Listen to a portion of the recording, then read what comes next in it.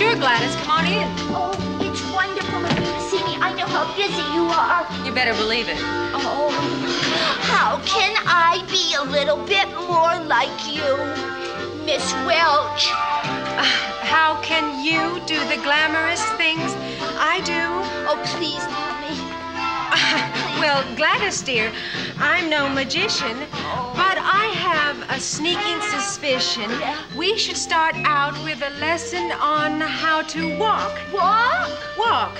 Walk. Gotta learn to walk. Walk. Yeah. Try a sexy walk. Walk.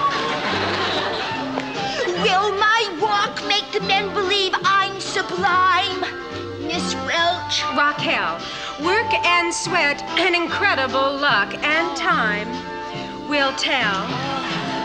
Now let's try a sexy expression. Oh, lick my lips and love is in session.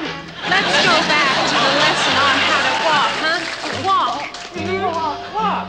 Look, hey, try a little lipstick. Oh, try some lipstick. Dab or two of perfume. Oh, dab some perfume. Try a little powder. Yeah. And a lot of eyelash. Yeah. I am now the sensuous woman.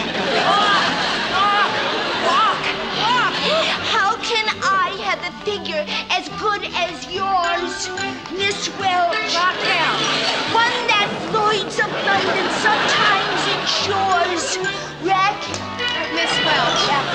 Well, look, exercise, yoga, and fasting, facelift, transplant, dynamite blasting. Men will faint when I walk through the door. One quick look and they'll be on the floor. Now that I'm just a little bit more like you, Raquel. Now that you're just a little bit more like me. Come on, Gladys, let's get it together. Okay, this is really wonderful. Oh, I'm sorry, Raquel. I never saw one of those before. Well, it's a bra. What's it for? Well, in the winter when it gets very cold, you can wear it over your ears.